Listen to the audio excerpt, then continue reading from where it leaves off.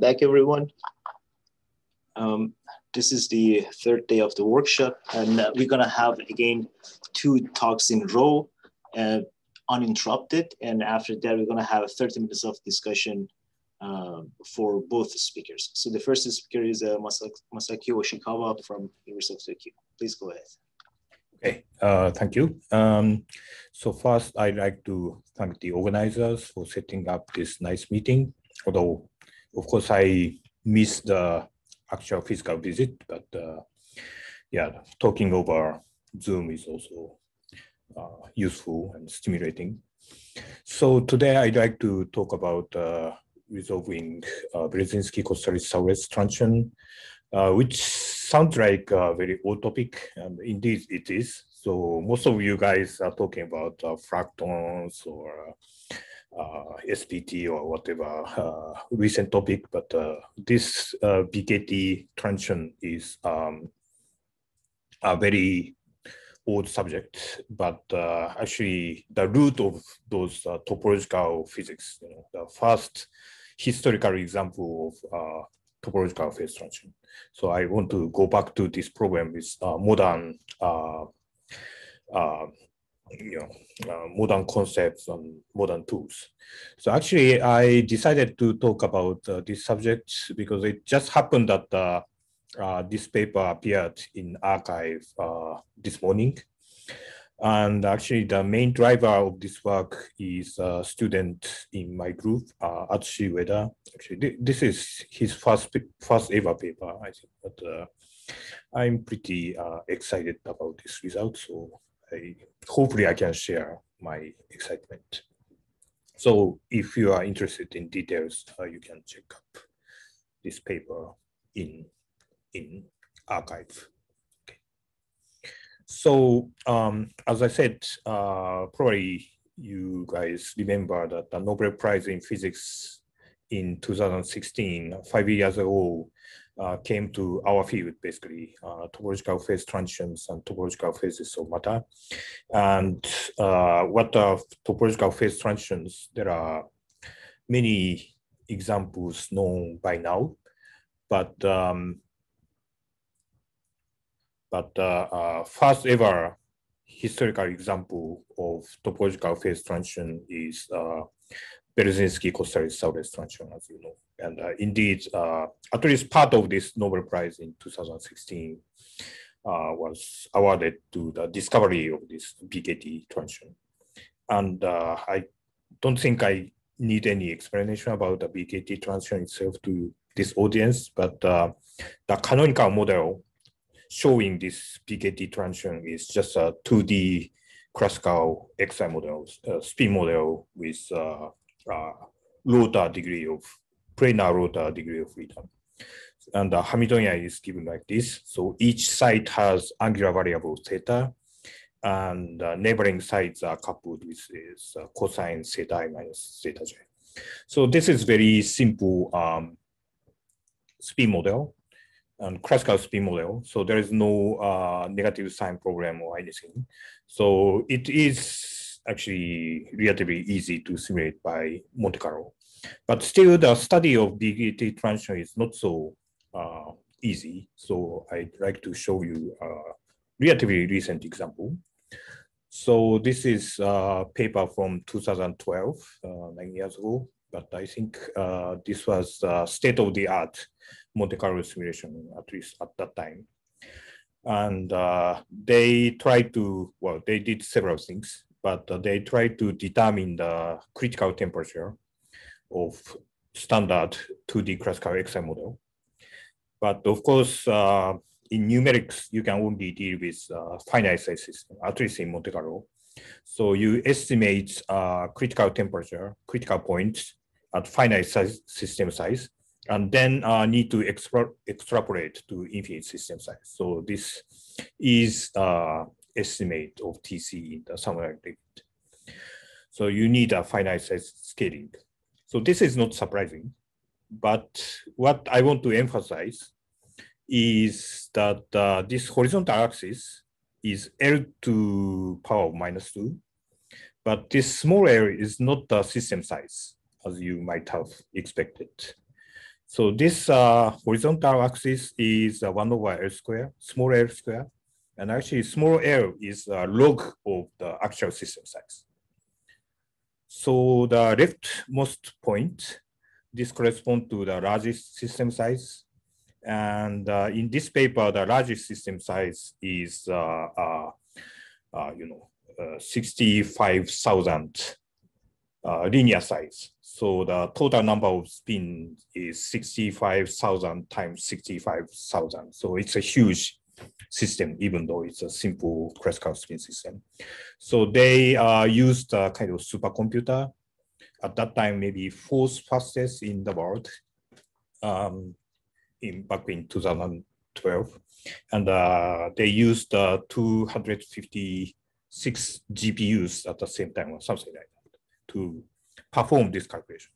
So actually, you need to study very large system size if you try to simulate this BKT transition in most straightforward manner. And probably you have seen this picture many, many times. So theoretically, this BKT transition has been understood very well by Kosterlitz RG Flow. I think this is still one of the most remarkable applications of linearization group. So there are two almost marginal coupling. One is spin wave stiffness, and the other is vortex fugacity. So at least you need to track RG flow in this two-dimensional parameter space. And especially the BKT transition, exactly at the transition, the RG flow follows this straight line towards this origin. So in fact, the transition can be understood as a microscopic model is somewhere around here, maybe away from the fixed point. But if you change the temperature of 2D XI model, then in the low temperature phase, you start from slightly below the transition line. Then you end up with this critical line, which is C equals to 1 conformal field theory. And above TC, you almost follow this straight line, but eventually you your trajectory comes away from this separatrix and goes to infinite temperature disordered fixed point. So this RG flow explains basic feature of BKT transition. And along this separatrix, so the transition line is given by YV equals to YK equals some coupling G. And on this line, the RG equation is written like this. So this is marginally irrelevant. So if you solve this, then this marginal coupling scales like 1 over small L, which is 1 over log L. So this marginal coupling decays in a large system size, but very slowly. So this is a source of the logarithmic correction and also source of the difficulty of the numerical simulation. Okay, so these are very basic. But then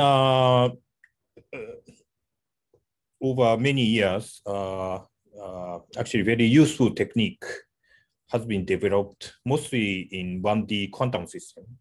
So so I have introduced 2D classical spin model, but of course you can consider corresponding 1D quantum system. And you can also observe BKT transition in quantum system, 1D quantum system. And typical example is this spin 1/2 XXZ chain. And for delta less than 1, you are in the Rattinger liquid phase, gapless. And above delta equals to 1, you enter gapped phase. So there is a BKT transition at delta equals 1. And actually, it's not coincidence that delta equals 1, BKT transition point in this model is SU2 symmetric. So actually, the low energy effective theory for BKT transition can be written like this. You have level 1 SU2 versus Minor-Witten theory. Then perturbation can be written, marginal perturbations can be written in terms of SU2 currents.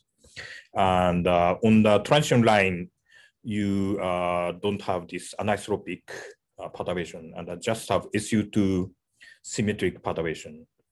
That means that when you cross BKT transition, when you are exactly at a BKT transition, at least in this effective model, you should have SU2 symmetry. Then in ingenious paper in 1994, Okamoto and Nomura proposed that you can use finite size spectrum of 1D quantum system to identify the critical point of BKT transition very precisely. So as you know, in CFT, there is a state operator correspondence. So in pure CFT,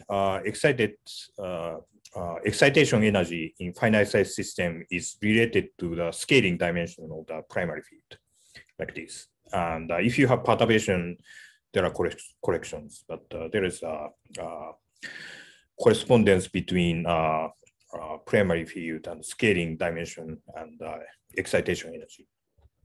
So as I said, at the BKT transition, the effective theory acquires SU2 symmetry. Then finite size energy levels should also reflect this SU2 symmetry. So all the eigenstates should be classified in terms of representation of SU2. So using this fact, you can identify the BKT transition point from energy spectrum of rather small size, which you can do with exact diagonalization of small 1D chain Hamiltonian. Okay, so the situation was rather nice for spin 1/2 XXZ chain. But if you want to apply this to classical XI model in 2D, which was my interest, actually the situation is somewhat different. That is because in spin 1/2 chain, the single vortex creation operator is forbidden by translation symmetry, which is related to Lipschutz-Mathies theorem or mixed anomaly, if you like.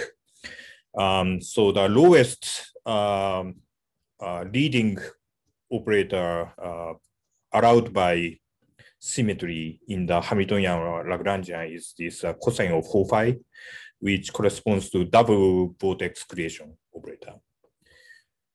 But in the classical XI model or its counterpart in 1D quantum system, there is no selection rule to forbid single vortex creation operator. So you do have single vortex creation operator. So in case of classical XY 2D spin model, the BKT transition is driven by single vortex operator. In Rattinger liquid theory, you can write this as cosine of 2 phi.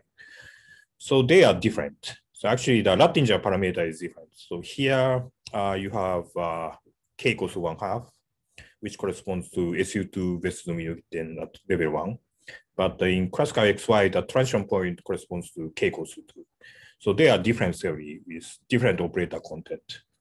But once you write down the effective Lagrangian, you can just map from this side to this side by replacing 2 phi with phi and theta, dual field theta by 2 theta. Sorry, you have 2 minutes to wrap up. Oh, wow. Okay. Sorry. Yeah. Sorry, I miscalculated. Okay. So then the idea is that you can also find a triplet which becomes degenerate at BKT transition point. Okay. So, this level spectroscopy has been applied to 1D quantum system, but not so much for 2D stat-mech system, because in principle, you can study transfer matrix, but usually transfer matrix is still too large to be diagonalized. Then here we use tensor network renormalization. So you can represent boson weight by tensor network, then apply this tensor network renormalization procedure.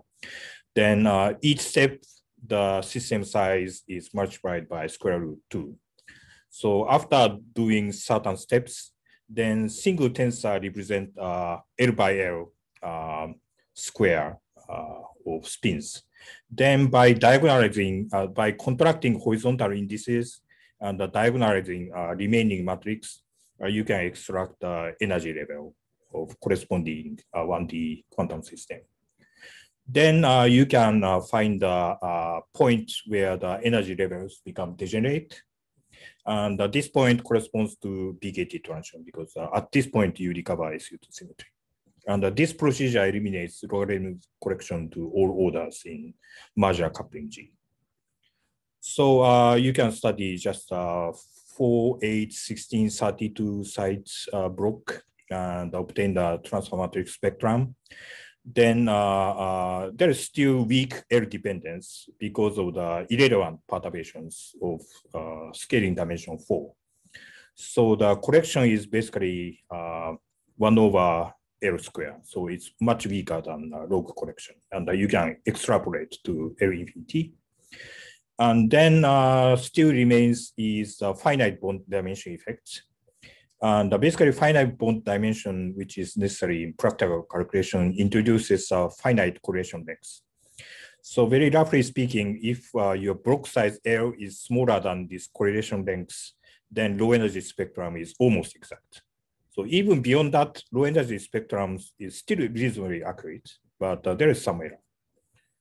So by changing the bond dimension, actually, this is D equals to bond dimension 48, which shows almost convergence because the correlation length here is about 50, which is larger than 32. So this is almost enough for our purpose.